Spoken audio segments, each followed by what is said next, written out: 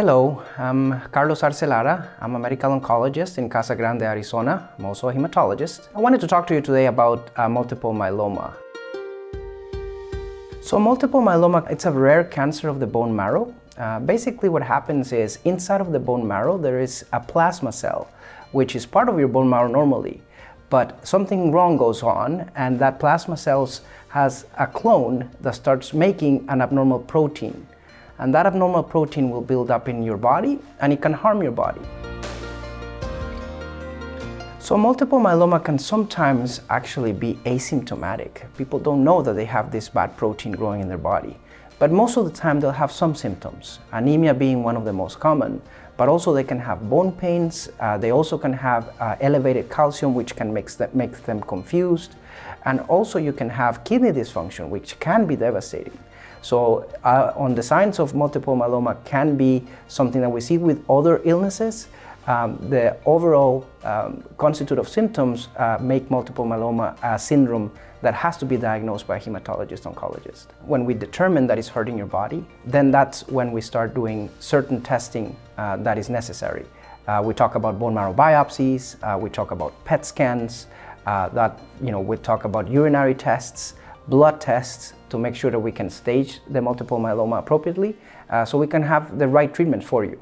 So we're actually going to target the multiple myeloma cell that is causing the problems with a very specific treatment based on the results that we actually get.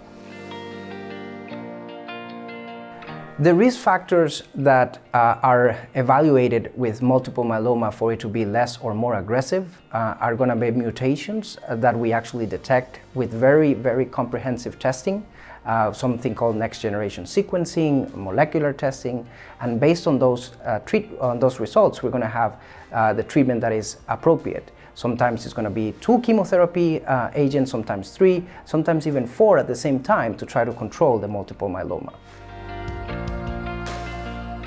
Multiple myeloma, unfortunately, is diagnosed in about 35,000 patients every year in the United States. About more than 12,000, unfortunately, still die from multiple myeloma.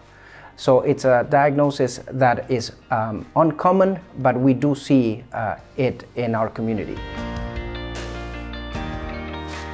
Multiple myeloma cannot be prevented, but it can be detected early, which is very, very important.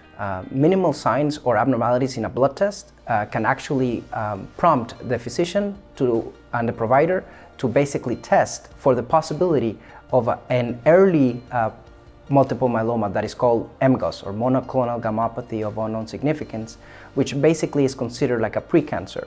So those patients are also followed in the hematology clinic because we have to determine if at any point it hurts your body, then we're catching it very early. There's an intermediate type, which is called smoldering multiple myeloma, where sometimes when we see characteristics that basically tell us that it's going to be hurtful in a very short time, we actually intervene early. So it's very important, the early detection, and it's very important to see if you have a family history of it, that you are tested for multiple myeloma. Most patients, when there's an abnormal protein detected, are tested about once every 6 months to every year, depending on the type and depending on the amount. So if we have MGUS that has been basically followed for the last few years, then we just have it to do it once a year.